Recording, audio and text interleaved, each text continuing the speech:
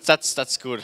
I think I can make this fast, so let's get rolling.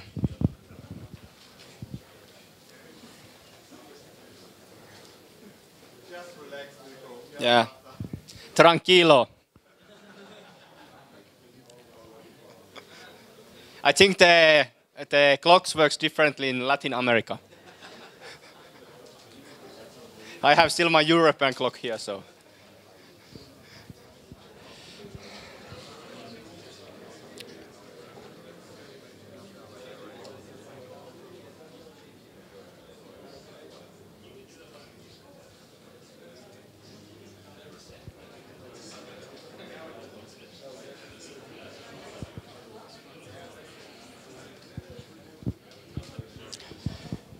Okay, I think we have finally gathered every English-speaking person to one room.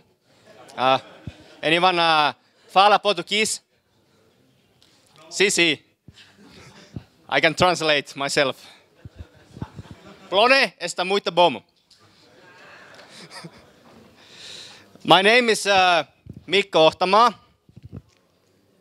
and I'm here to tell about a little bit about Plone community, a little bit different angle that we had in the keynote. I'm also telling my own history why I started doing Plone, why I'm not doing it anymore. And then we can have questions, and let's go it fast so we can catch up with the dinner and stuff, or lunch. So I'm coming from a country called Finlandia. Does anyone know where the Finland is? Good. I can tell you today I'm very happy to be here in Brazil, because we have a first snow in Finland.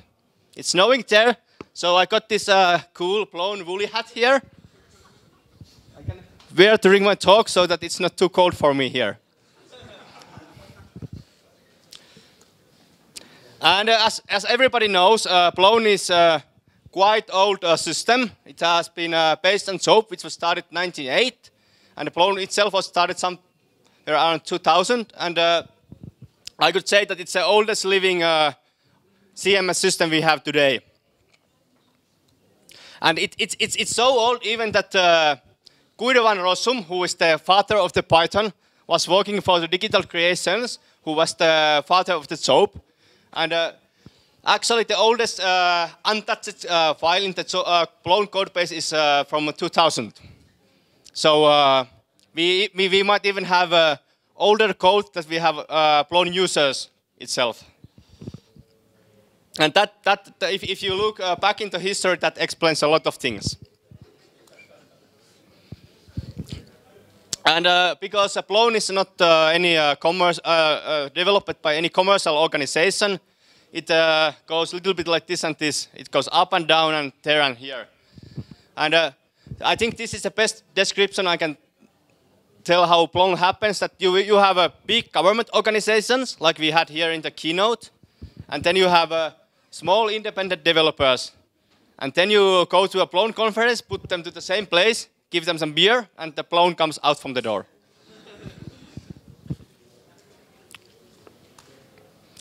And how I got involved myself in the Plone, I was working for Nokia like a very long time ago as a summer trainee. I learned to do Python there.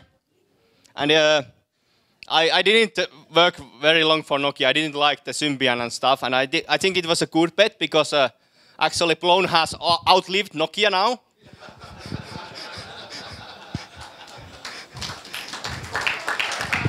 Yeah. And this is actually how I started in the Plone. I did it as a hobby. I wanted to build my own website where you could track usability bugs of open source software. And because I had just learned Python, I wanted to use the Python to build my site. And I was going through the options. And around 2004, we had as many Python CMS options as we have today, which is one, which is Plone. And I created some code for Plone add-ons, and I published them on the plone.org. One was the data grid field.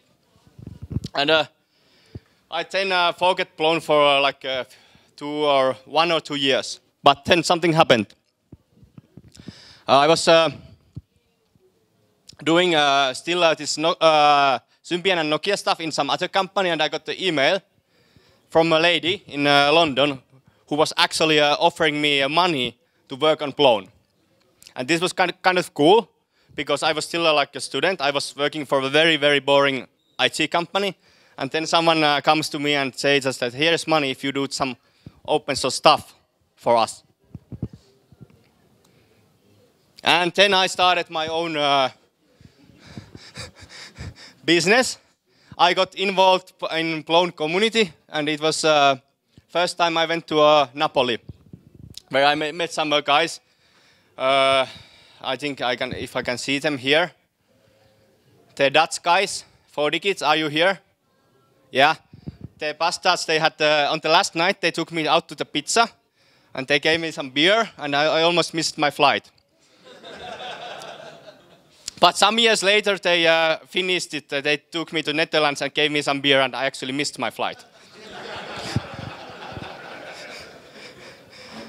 So I'm happy for that. I started hiring my friends for my consulting business. We did some other stuff as Plone, and I can tell that there are two happy days in my life. One is I start my own company, and the second one is that I close it down. And maybe third day is that I left my ex-girlfriend, but it's the same. And now we can talk about the problem of Plone. The problem of the Plone is that everybody loves Plone. I see somebody who is a content editor and working on the Plone website and doesn't love Plone. No, I thought so. So the problem is that everybody loves Plone. So why it's not the most popular CMs in the world? And this is the answer. Plone drives you smoking. If you open the hood and what's inside the Plone, you can see that it's a little bit messed there. And I think this is mostly due to history, that there's a lot of things, and every time a Plone community tries to fix something, they build a new thing, and then you have two problems. And then you try to fix that one with the new component, and you have 3 problems. And now we have plenty of problems in our hand, and Plone is not so fun anymore. But it's okay if you don't know what's happening inside the Plone. So right now, Plone is in a state that if you are not actually doing Plone, you don't want to start doing Plone. But if you are doing Plone in a business like a government websites or the university websites, it's very, very good product there. But unlike when I started doing Plone like 5 years ago, Plone was more generic, and you could solve different problems with Plone. But nowadays it's very, very good for big organizations, but it's not very, very good if you want to do a WordPress-style web freelancing and build small sites and stuff like that. So Plone has kind of went to one place, and when it has gone there, it's like a dead end in evolution. That when you are there, it's very hard to go back where you have been before. And that's what I think is happening here. And when I was not doing the big government business, so it was not so fun to do Plone anymore if you don't have customers and money, and its business is growing. So I stopped doing it.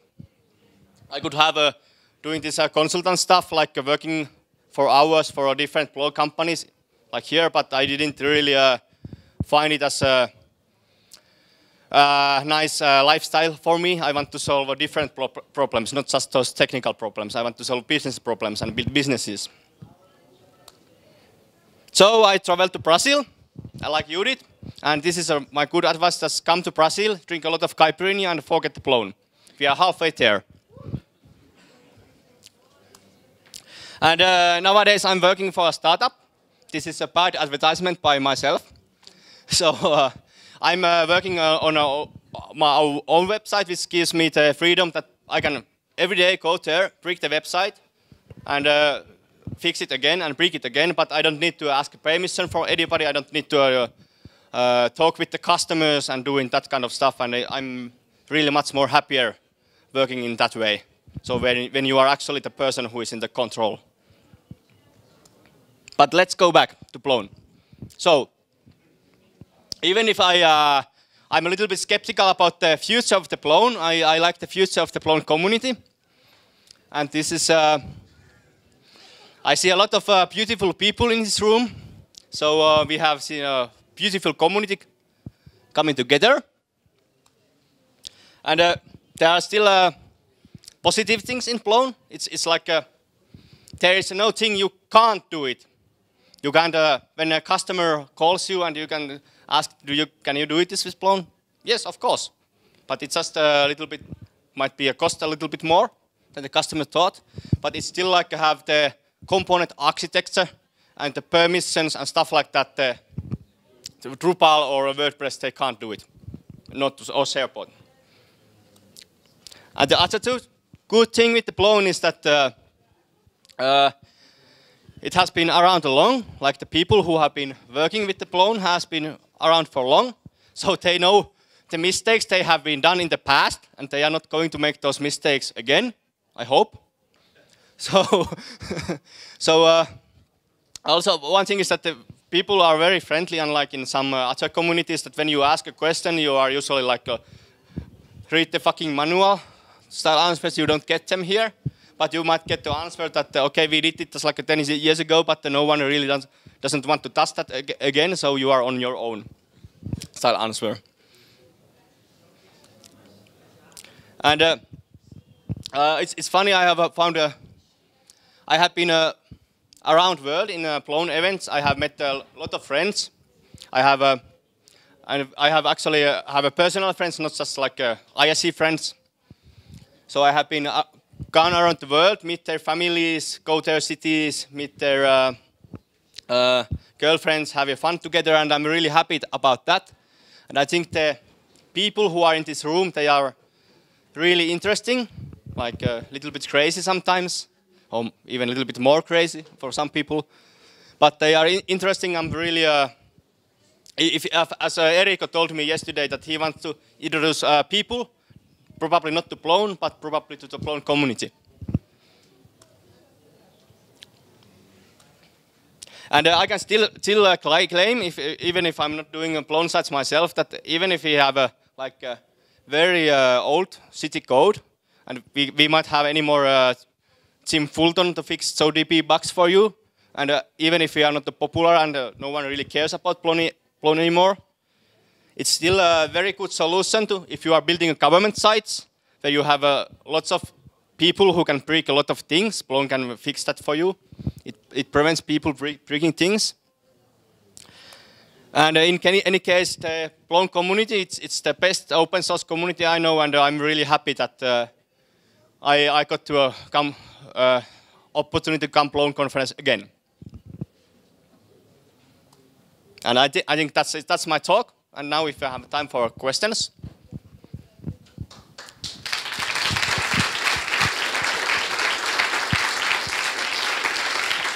Okay, I think we have 15 minutes left, so we need to ask really long questions. Yeah. Does that red thing work on Plone 4? Huh? Does your red thing that you mentioned at the beginning still work on Plone 4? I think... Okay, the Matthew here was asking that if the first Plone product I ever created still works on Plone 4. But I think I have not received any bug reports, so I think it's working. Yeah, as you can see, the Plone products, they have a long life cycle. Yes? Because there are a lot of people in here that want it in one hand and they don't know. Okay, Lost Katana. Yeah, it happens. Okay, last Plone conference, which was organized by 4DKids guys there. It was a really nice conference, and we had a really fun time. And I stayed for the sprints after the conference. And on the last day, which is like the day before my flights, this bastard, I think of Franco there and Lizzie and others got this wonderful idea that let's go to have a beer on the local beer restaurant. And we went there, and it happened to be the case that there was a chunk bingo there. So you could play a bingo, and everybody can bring in some chunk from home, and that's where you can recycle the items. And the rule of the bingo was that if you want to play, you need to be buying the beers from the bar. So we played until the finals, and the final prize was the katana. And in the final round, I think I was a little bit lost with the beer. So I haven't noticed even that I had won the bingo already. And then some other person was watching my bingo ticket and told me, "Hey, you have won a katana." And I was like, "Whoa!" And then we got the katana. We had a little bit fun in Arnhem. We were running around the city and waving katana with 4 guys who were totally drunk. And I don't know why police didn't come to take it away from us. But in any case, I woke up on the following morning. I still had my katana, and I was like 1 hour too late for my flight. So I just picked the katana and ran to train and ran to airport, and it was everything went fine. And because I had brought some katanas or the swords to Finland before, it's okay if you just declare it at the airport, and they will give you a special package, and you will get package when you are when you arrive. And that was well, okay. They actually gave me a boarding pass, and they were letting me through the security checks when the military police comes and asks if you are the guy who runs around the airport with the katana. And I was like, yeah, I have katana. And then they were asking that, how did you get this katana? So I was thinking that, okay, that I was with the persons from Argentina and the USA last time playing bingo. But I didn't think that's a good answer for military police, so I just told that I won it in a competition. They took my katana away, they took my flight away, and they were going to find me a ticket because you are not allowed to carry a weapon in the public places in Netherlands. I didn't know that, sorry. So they probably thought that I'm a crazy gringo, and they didn't give any ticket, and they just told me that if you just go home and never tell this anybody, and we will let you go.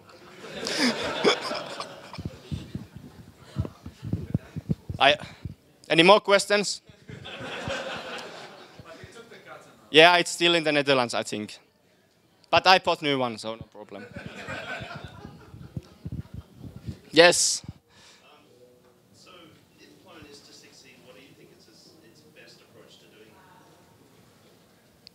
it? For katana, could you please repeat the question? If Plone is to succeed into the future, what do you think is the best? I think the best thing with the Plone is that we will just let the Plone be as it and just build a new CMS based on pyramid and lessons learned. Like a pyramid was based how SOAP 3 was done, and they actually this time they did it right. So eventually there will be a Python CMS which is as good as Plone, and then we can just switch over. Sometimes it's just rebooting the stuff like in movies, new superhero movies, Batman movies and stuff. It's worth of that. Or are you the person who is going to fix those bugs from 10 years ago, still in the 10 years in the future? No? Okay. Yes? More questions? What do you think that what will be the future of Plone? Will it go away or will it maintain by these communities? I think the future of the Plone is well funded as long as Brazilian government stays as a government. So maybe if you are doing Plone, you won't be short of work. But if you don't want to do Plone for the rest of your life, you can consider the options. It's good for a very systems, but in some point there will be some alternatives which are as good as Plone is now, and you can then switch. Yeah. So I guess the first step we all have to move to Brazil, become citizens, and vote for the government. Yeah, and actually you need to fill this citizenship form to get a SIM card to get online, I think. So a question not just about the technology going forward, but just the CMS market in general. Is that a real market still that is going to be around 5, 10 years from now? Is that what people were asking? I think it will be. And I hope that it will be a market where there's more open source and less Microsoft. Because of people need to build websites and communicate and have knowledge management forever. Yeah. If Plone is good for governments, what do you do if you don't have a working government? Okay. If you look my slides, first go to this Bitcoin site, buy some Bitcoins. That's a good step, because money will stop functioning sooner or later. And then you can migrate some nice South American country or Russia.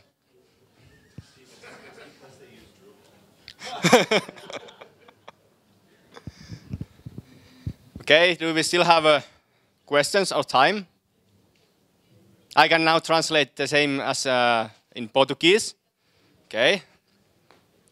Oh, one more question. Personal question. So are you moving away from the community, or are you still going to be involved? Are we still going to see comments in the documentation from your side? Or you?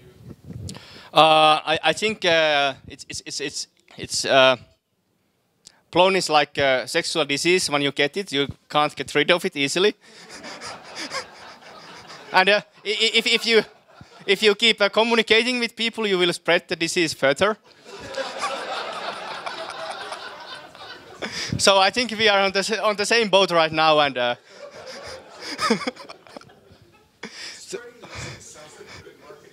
yeah, it's viral marketing. I have heard it. So I think I will be visiting a Plone conference in the future, not for the Plone, but because of the people. So you have antibiotics. Okay. Okay.